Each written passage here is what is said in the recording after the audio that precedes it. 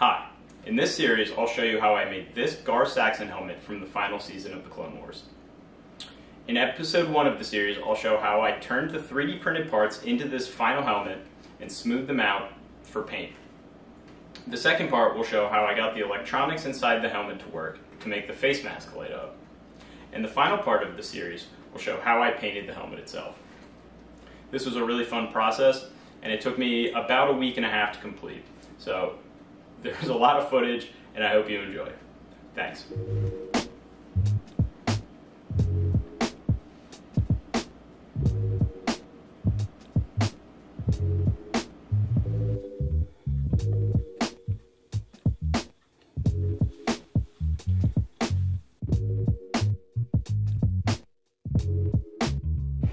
Okay, so the first thing I need to do right now is a lot of the areas where there was support material, I need to crisp up these edges and make them a little smoother before I go in with the Bondo and the spot putty. So I'm going to do that with a file and then maybe a little bit of sandpaper. Since this is printed in PLA plastic, it really doesn't like being sanded on its own. So I'm going to be pretty gentle with this and hopefully it goes well and doesn't need a ton of film.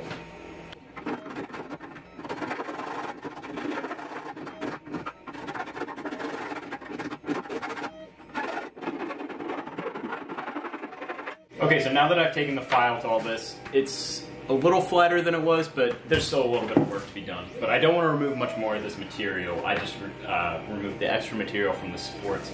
Now what I'm going to do is I'm going to go over with my giant gallon of Bondo, and I honestly need like a quarter ounce of this. I'm going to use so little of this, and I'm going to put this over all these edges and start cleaning them up. Because I want this to, there's holes that need to be patched, and the glazing putty isn't great for patching holes, but it is good for taking care of these marks. So Bondo is the next step.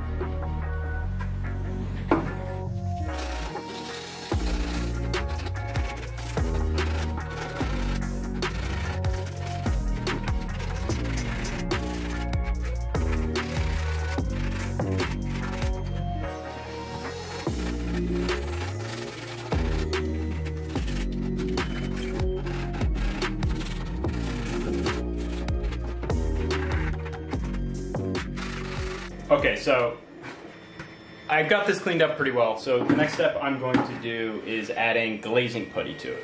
Now this is a new trick I just learned from a Van Oaks video where you mix the glazing putty with acetone and makes it a lot thinner so it can be spread more evenly. And the acetone flashes off really quickly, so it doesn't affect the dry time very much, and you can apply a bunch of coats. So I'm going to use that technique for the first time on this.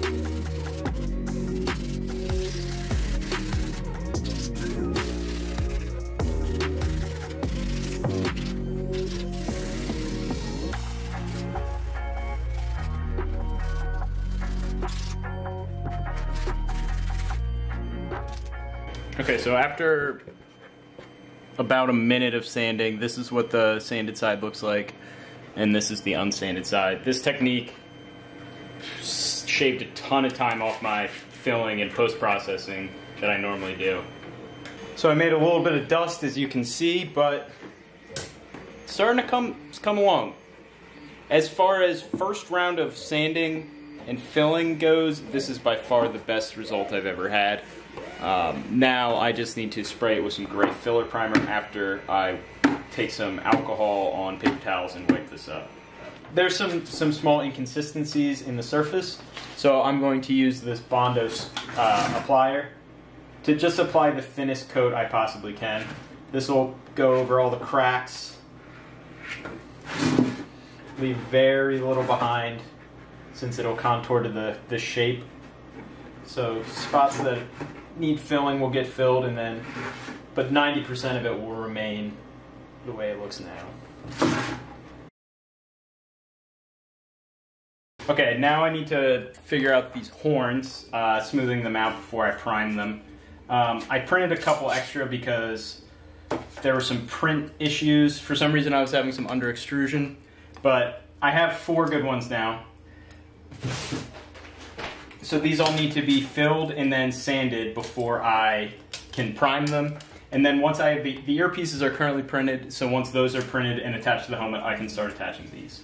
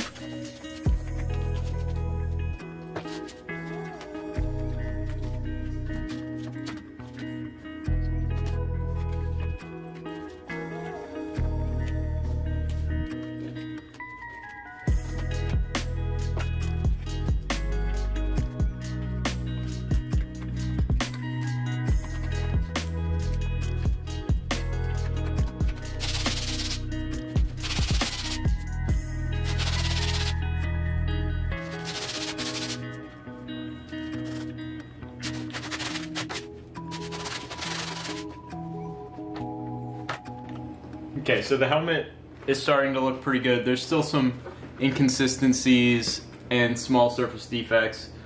So I'm going to start wet sanding it. This will just make the sandpaper last a little bit longer, give it a more even finish. And to do my wet sanding, I spray it with Windex.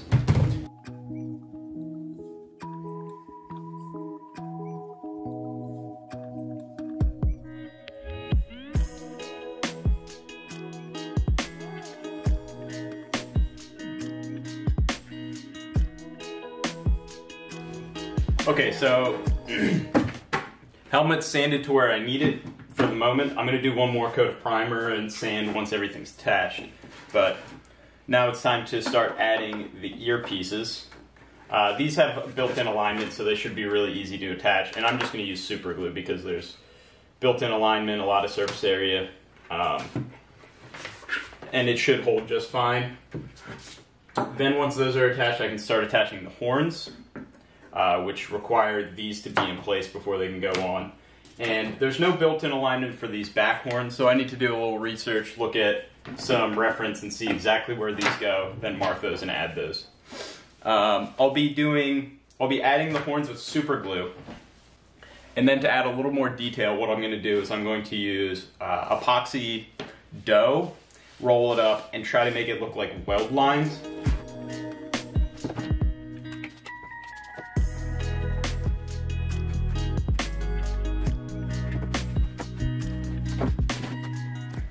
Okay, now to glue the front horns on. This should be pretty simple because they have, as you can see, there's a little lip here, and this is where the line is, and then this part below goes over the earpiece.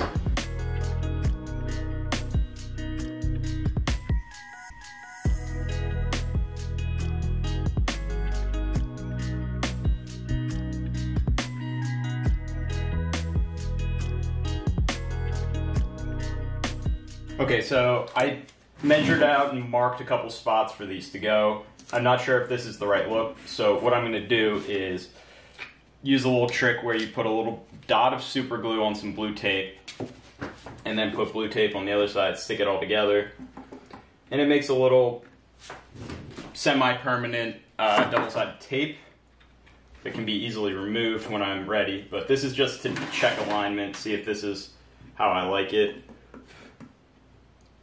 One of the nice things about this is these horns, according to what I understand, are a last-minute addition to the helmet. So they don't need to be perfect. They just need to look good enough. And I like that. I think that's roughly where I need to be. I need to bump the back right one over a little bit, and then these will be perfect.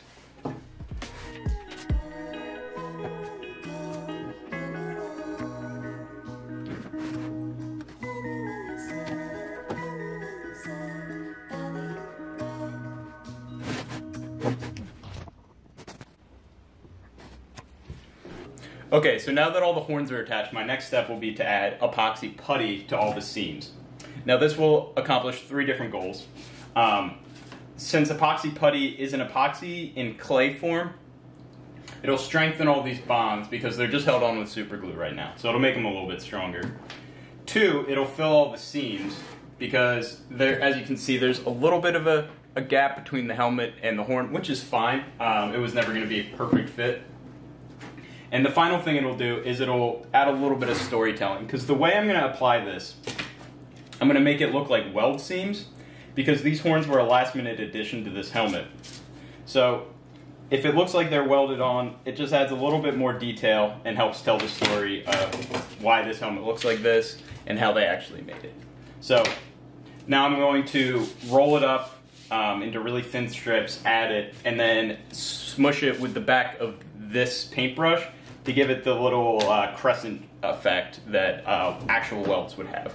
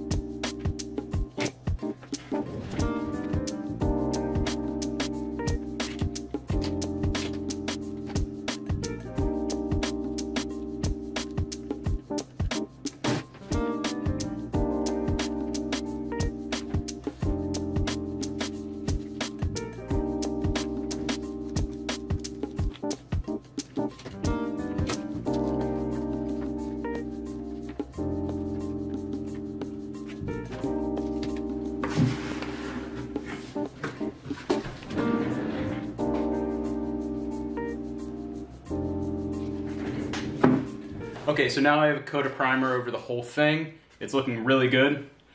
The welds look way more natural now that it's all blended in the same color. Once it's painted and I hit these with rub and buff and make them really shiny compared to everything else, it should look awesome. Now the last thing I need to do before this thing's ready for its first coat of black paint is I want to make these look, the horns look like they're cast metal, unlike the rest of the helmet. So what I'm going to do is, using a chip brush, I'm going to just dab Mod Podge over the whole surface. And this should leave a little texture that when they get painted, it looks like cast metal. So that's my next step.